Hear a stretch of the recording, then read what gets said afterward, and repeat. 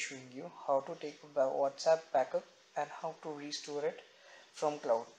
So if, for example, if you have changed your phone or if you have flashed your phone, then there's no need to worry now to manually take a backup of WhatsApp because everything is stored on drive. So in order to take the restore the backup from the drive, how do you do it? I'll explain in this video.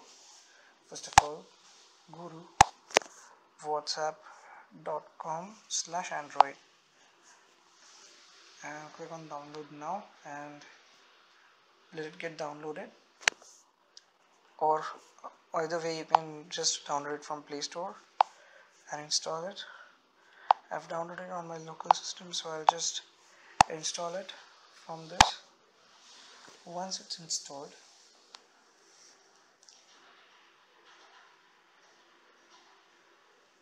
just wait for it to install. It will be installing within moments.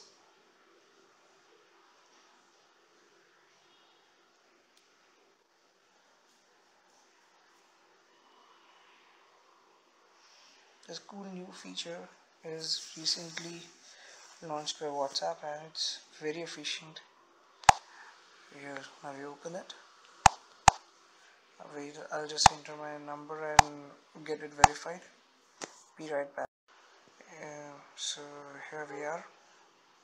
It's looking for backups.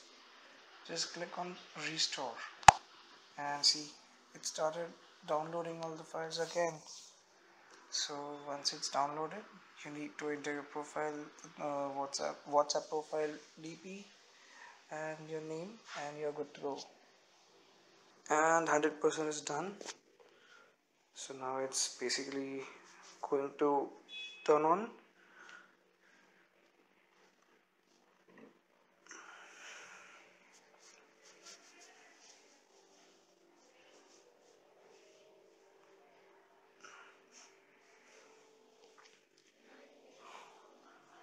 Okay, so till now it was downloading the backup, now it's restoring the backup messages, so it will take time again. We're finally done with the restoring thing. Let's just click on restore